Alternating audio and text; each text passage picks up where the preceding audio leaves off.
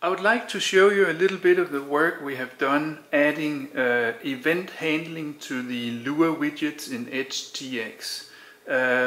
Now we have some pull requests waiting to be merged into the main branch that can support both key inputs from the user and also touchscreen input.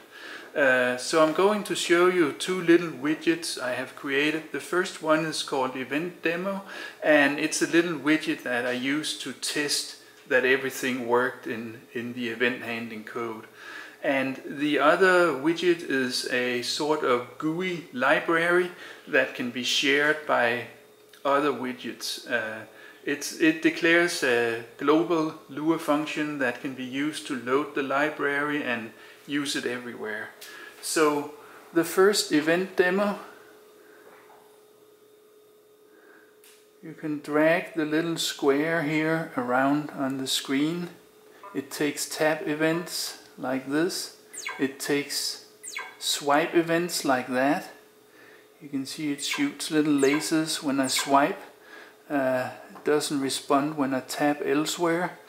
You can see up in the left corner it will show the latest events, both from key press and also from the swipe events that have been defined. So that's just a quick little widget that is pretty good to see how the whole event handling works in Lua and how you can use it in your widgets. I plan to submit it to be included in the standard SD card content so people can use it for their own stuff. Okay, the other one is the lib GUI, and likewise I plan to also include that on the SD card content. But first of all, it's got some buttons here, like this button will turn the green border on and the other button will turn it off.